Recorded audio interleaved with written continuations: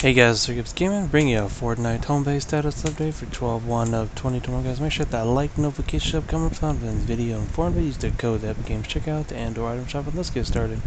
So they're bringing a new pack like they usually do every Venture season-ish.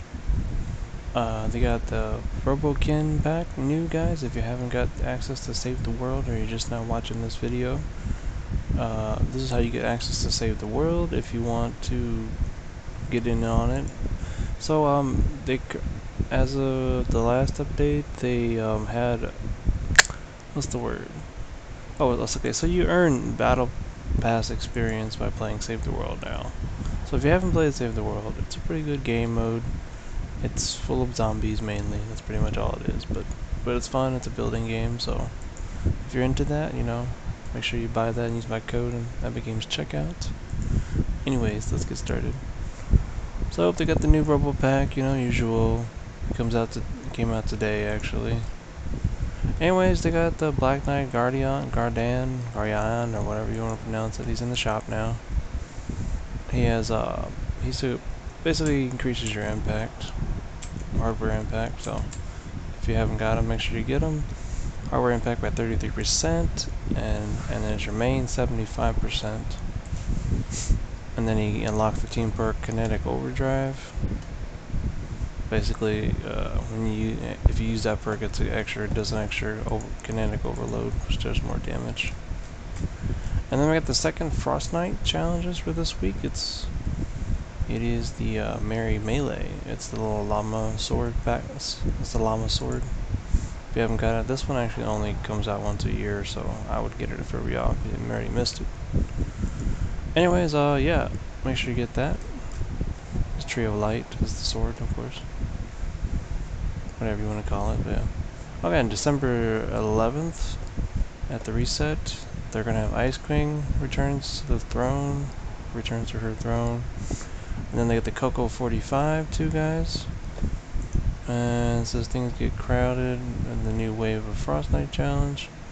And toys have rebelled in the Misfits toy line. Oh yeah, the Misfits toy line comes back too.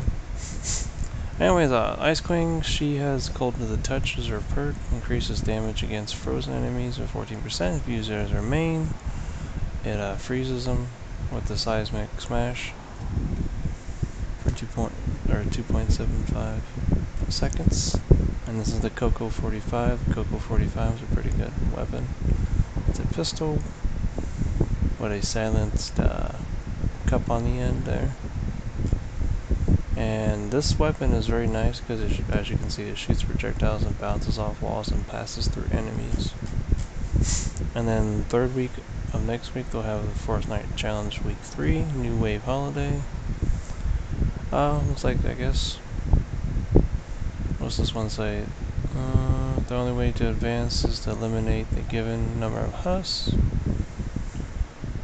But be warned, there's nowhere to hide. Making it through this packed edition of Frost Knight will reward you with a cool festive hero, Jingle Jess. Yeah, you got Jingle Jess. Jingle Jess is nice. She's a reskin, of course, but anyway, she got the Bear With Me, increases teddy bear duration by 4 seconds. And then Bear With Me Plus brings it to 12 seconds. And then they'll have the Jelly Teacup hero. It's a little separate quest line. If you haven't got her, she's a very good Outlander, and she's really good with her perks. So anyway, she has this perk called Standard Under Warranty. Basically, Teddy has a 100% chance to crit. Against new target has a 5% chance to malfunction. Basically, it goes to a new target and it malfunctions. Which is pretty low, obviously, it's good. So, and if you use her as your main, she does this, during malfunction, Teddy finds a new target after every shot and zaps a nearby energy for 51 base energy damage. Zap targets deal 51 base energy damage to surrounding enemies too. And this is how you lock the Happy Holidays team perk, where it reduces your ability cooldown by 40%. So that's how you get that. So make sure you get that hero for your other team perks. Other than that, that's the Homebase status update. I missed talking about it. I didn't even know they released it. So yeah.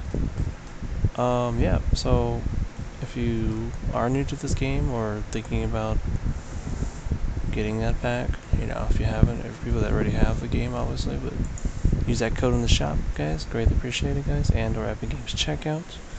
If you do buy that pack, buy it through the Epic Games launcher. Greatly appreciated. Because you can only put the code in through the Epic Games launcher. If you for the packs, anyways. But obviously for the item shop it's different. But anyways, guys, you have a good rest of y'all's day. We'll see you guys later.